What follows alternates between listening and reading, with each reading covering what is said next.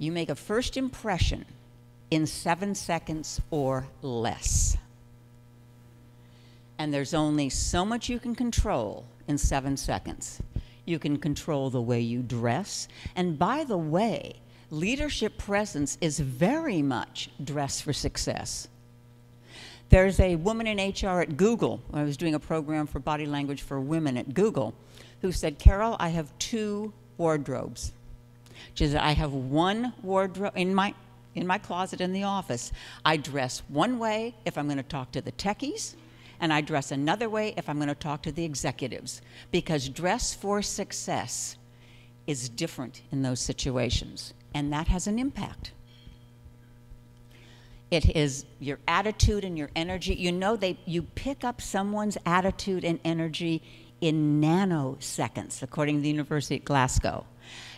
Their neuropsychology is amazing around the world, and you're learning a lot about how the brain interprets body language, but you pick it up like that. So you can't wait to walk into the room or get on stage or whatever it is, and then get into that mode, because the moment you enter that door, people are picking up on you. They're looking at your facial expression, and they are judging.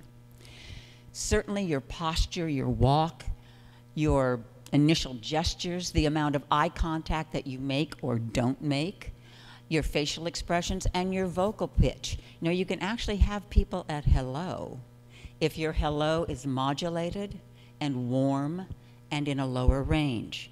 Now, what happens if you're nervous is that your voice starts to go up and you don't sound, you know, and that isn't really, you don't sound like you have gravitas. You don't sound like you have presence.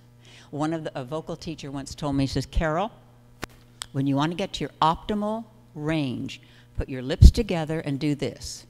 Mm-hmm. Now, you don't do this in the meeting, by the way, but just, okay.